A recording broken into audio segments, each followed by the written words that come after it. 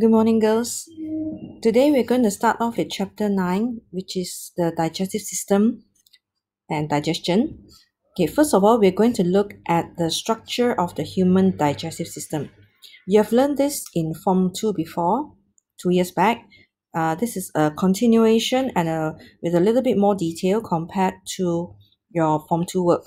Okay, first of all, let's look at what is the structure of the human digestive system. First of all, it is made up of a long and muscular alimentary canal. Okay, what is the distinction between alimentary canal and the digestive system? Okay, actually, alimentary canal is part of the digestive system. If we talk about the alimentary canal, we're just talking about the tract, that means the pathway from the mouth to the anus.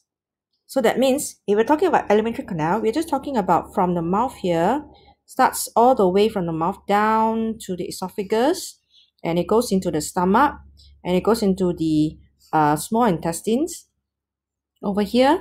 Then it connects to the large intestine, and the last part will be the rectum and the anus. So that is your alimentary canal.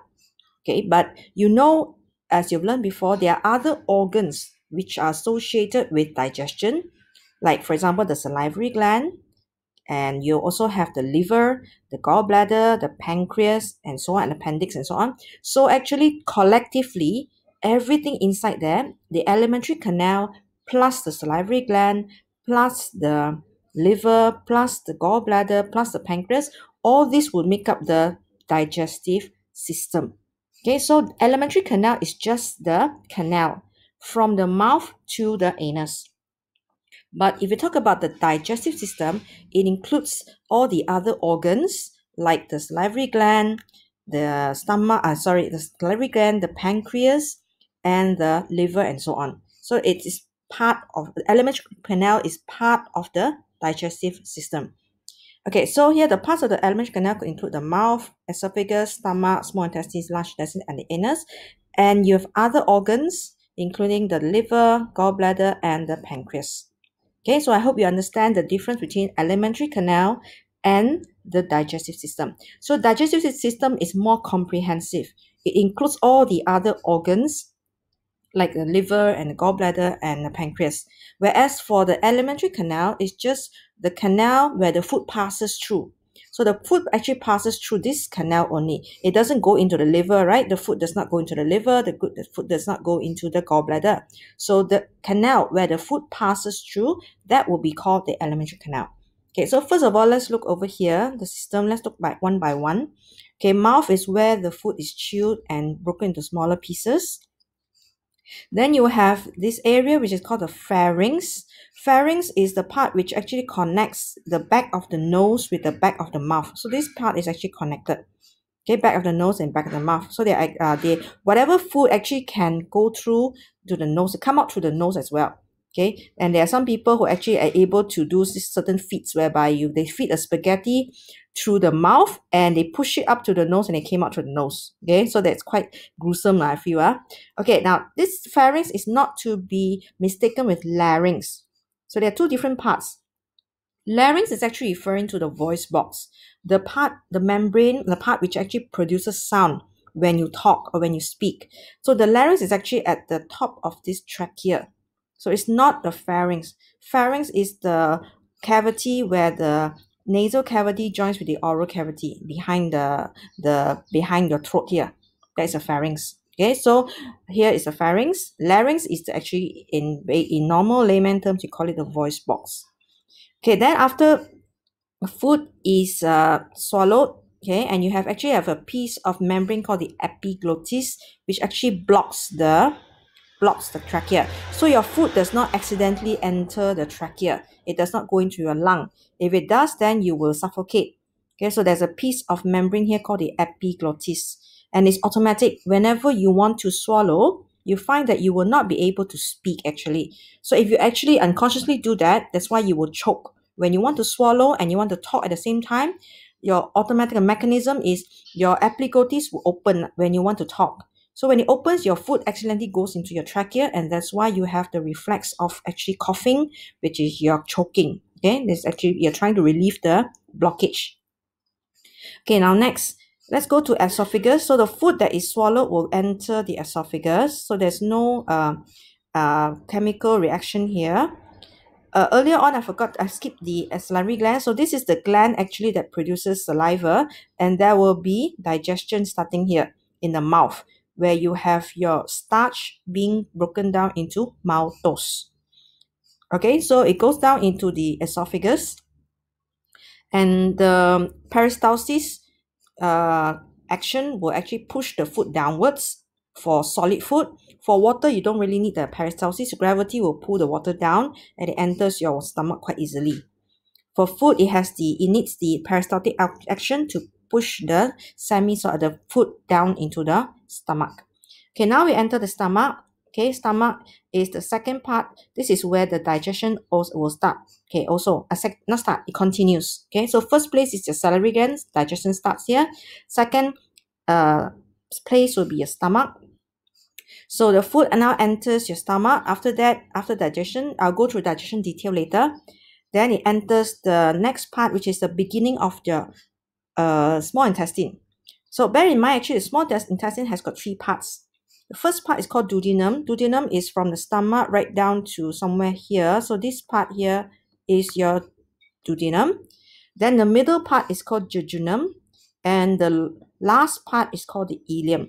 So the ileum here is where you will have complete digestion. So digestion completed here in a ileum. Okay, completed. It's at the ileum. And absorption will also happen in ileum. Okay, after that, the food, whatever food that is not absorbed, okay, absorption happens here in the ileum. Whatever that's not absorbed will enter the large intestine. Large intestine, another name is called colon. Okay, the colon has got three parts. You will see there's one part going up. Okay, this part here is called the ascending colon. Ascending colon. And then you have one that goes horizontally, which is called the transverse colon. Transverse colon. And the last part, which comes down here, this is the descending colon. So you have three parts of the colon. Okay, at the beginning part of the colon, you will have a structure called the appendix, which is quite useless to us. So there's not any known usage for human. In fact, that when it gets inflamed, when it gets infected, you will have appendicitis. And you will have they have to go to the doctor to have a surgery done to remove the inflamed appendix. Okay, then you have a cecum here. Cecum also has got not known function in human, but it has a lot of function in herbivores. It helps to digest the cellulose. Okay, so this is your colon basically. And in this colon, the food that is not needed will slowly solidify, becomes hardened, and you will find feces accumulated here, which is the rectum. So once it gets filled up, you will have the urge to remove your bowels, okay, to go to the toilet and to remove your feces. Okay, and this, you have muscles here at the anus, which we call sphincter.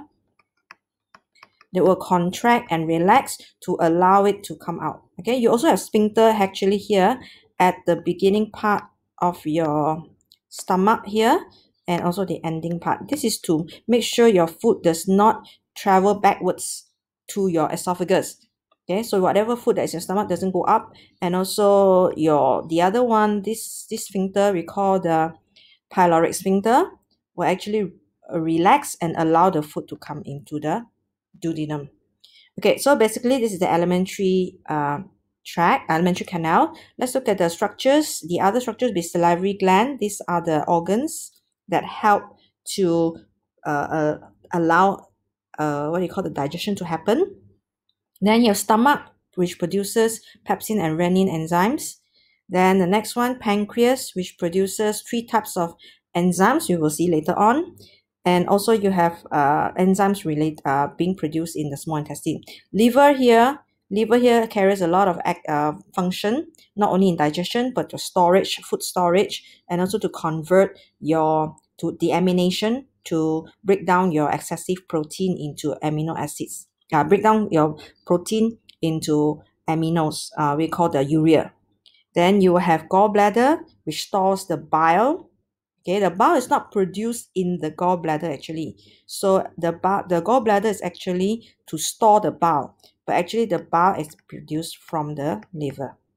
Okay, so here let's go back to this last part here. The types of digestion. So that will be the structure. Now the types of digestion, there are actually two types of digestion. Two types. One is a physical digestion and the other one is a chemical digestion. Okay, what is the meaning of digestion in the first place? It is a process which breaks down large and complex pieces of food into smaller and simple pieces. So why do we need to break them down?